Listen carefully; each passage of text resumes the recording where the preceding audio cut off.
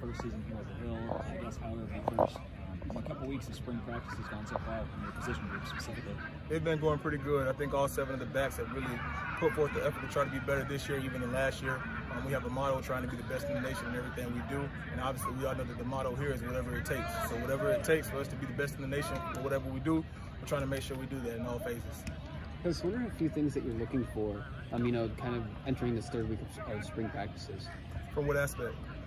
Just from your guys, just some toughness, speed, agility. What are a few things that? Well, the first thing I'd say, that we're looking for people to be great student athletes in everything you do, right? So embrace and embody the culture, right? So that means, like we just said, whatever it takes. That means in everything, academics, right? Obviously athletics as well. From a running back standpoint, individuals that are taking care of the ball, protecting the quarterback at all times. I like individuals who play fast, right? Know what to do.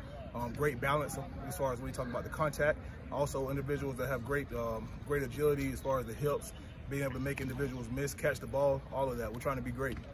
With all those goals and core values, Coach, that you mentioned, how much have you seen that from the guys so far just early on in spring practice? I think we're on the way. I think we have work to do, and we'll continue to work each and every day. Where do you feel like the team needs to work specifically on those aspects? As far as we said, what do we need to work at? Right. I think you can work in every part of the game. I don't think you can never, and there's never a finish line, right? And when you get there, it's always what's next, right?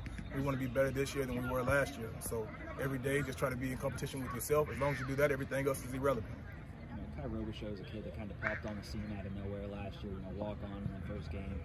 Had a really solid performance. What have you seen from him off-season and so far this spring? What are kind of the expectations from him moving forward? I think he definitely has that quote-unquote walk-on mentality. So even though he's an individual who has now earned himself a scholarship, he's not fooled. He's going to continue to be hungry, and I believe if him, along with Jakari and a lot of those other guys that we have out there that are doing a great job, as long as they continue to put forth the effort, keep God first, remain focused on everything that they need to, and continue to be leaders on and off the field, I believe success will be inevitable for each and every one of them. Kind of sticking with Jakari, kind of the old guy in that room now, the guy that's been around here for a while, had to overcome some injuries early in his career. What have you seen from him, and how much does he mean to this group, being that older guy? I think the biggest thing with him, he wants to be a complete back. The wisdom, the things that he's been through, I believe is really good for the room. I think he's a natural leader.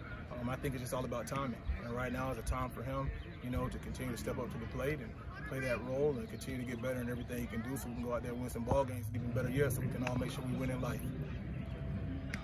With the offense that was run last year, obviously a lot of the attention goes on, throwing the ball, catching the ball, so quarterbacks, receivers get a lot of attention. How do you see the running backs and your group working in with the offense now with Coach Arbuckle kind of calling the shots?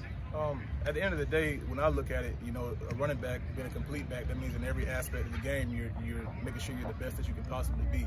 So it's not necessarily when you get the ball. Now, when we get the ball, we'll make sure that we do great things with it. But also, in order for the receivers to have a good day, in order for the quarterback to have a great day, that means that we have to do our job, make sure we have the pass protection piece. So we'll continue to work on the pass protection piece because, as you guys know, if you want to go to the next level, regardless of what that is, when you talk about professional football, you have to be great pass protectors, so that we harp on that, and then when that ball is called, we expect the individuals to block downfield as they've been doing a great job, we'll continue to take care of it in every part, also when it comes to pass catching.